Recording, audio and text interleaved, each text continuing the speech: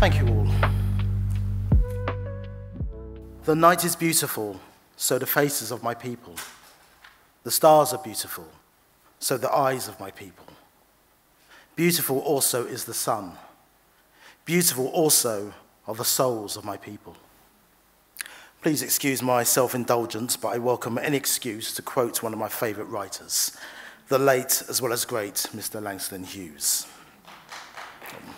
I'm excited as well as honoured and a little bit nervous to be here with you all. My deepest thanks to the Arts Foundation for this wonderful invitation to speak before you and to celebrate the work of the talented artists that are honoured here tonight.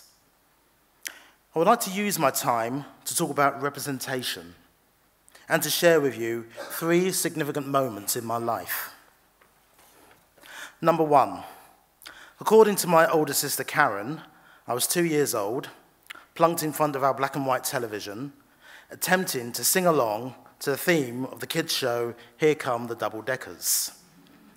Those in the room who are part of the Generation Z will probably have no idea what I'm talking about. Just asking mum and dad. To break it down for you quickly, a bunch of diverse working-class kids hanging out in a scrapyard with their own double-decker bus, getting into constant trouble and adventures. Trust me, it was big. How and when they got the bus, I do not know. I just went with it. One of the characters was a young teenage black boy called Spring, played by Brinsley Ford, more famously now known as a member of the reggae group Aswad, which brings me to moment number 2.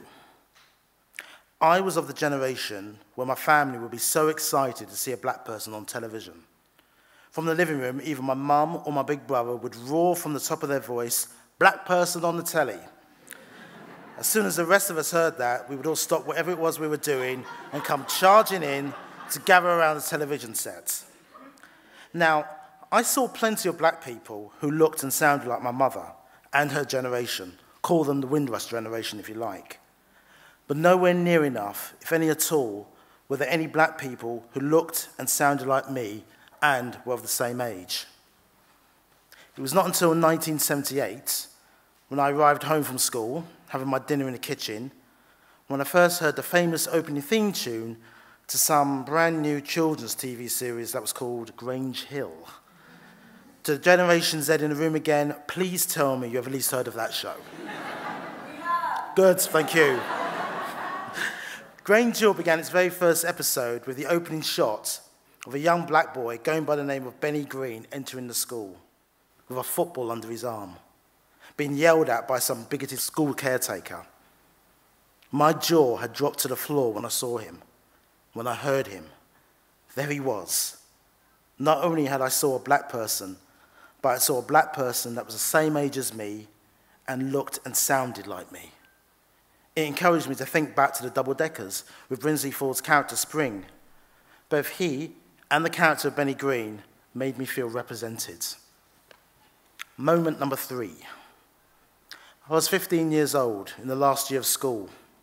Myself and the entire year were visited by career teachers, offering us advice on what our future plans were once we had left. But none of us were encouraged to think big or consider staying on for sixth form to do our A-levels. We were all working class kids, black, white, Asian.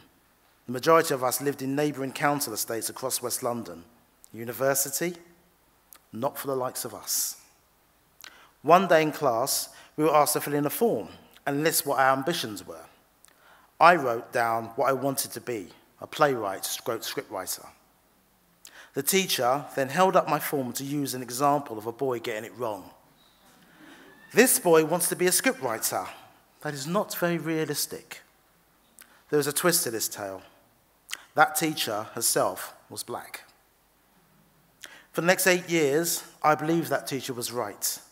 I looked around, but there wasn't anyone who looked like me, who sounded like me, to tell me I could be a writer. But I could not stop thinking about Benny Green, about Brinsley Ford. And by that time, the end of the 80s and beginning of the 90s, there were many other faces to inspire me.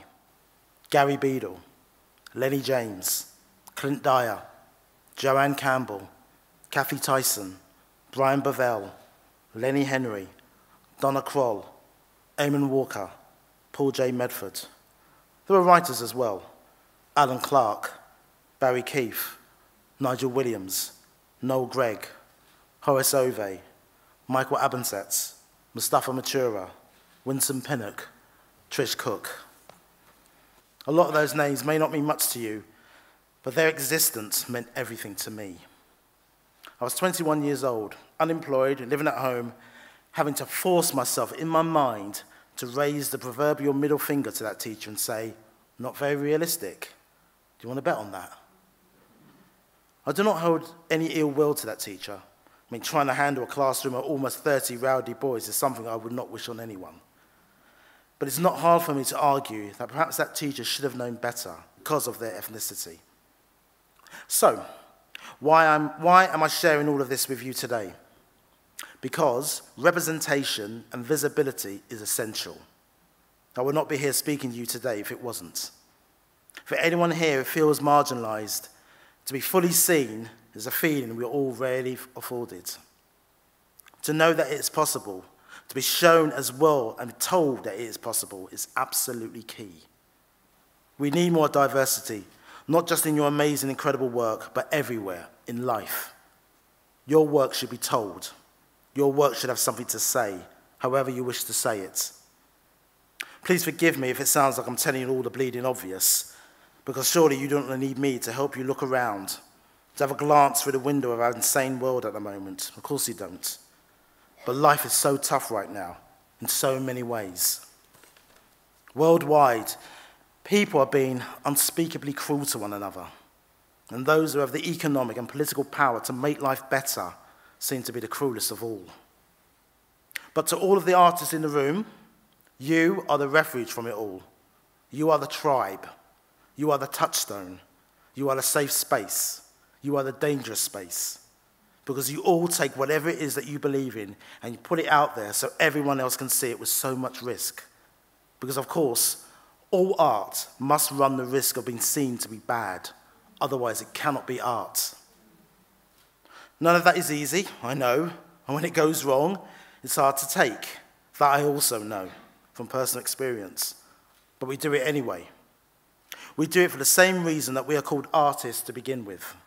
Because we do not know how not to be artists. Because you and your voice, however you decide to use it, is needed. You will be taken for granted. You will be unfairly criticized. You will not win every single award. But you will always be needed. We are living in such awful, uncertain times that it's doing an excellent job in making us all feel that is not the case. But it is. Whether the powers that be accept it or not, it is. We are needed.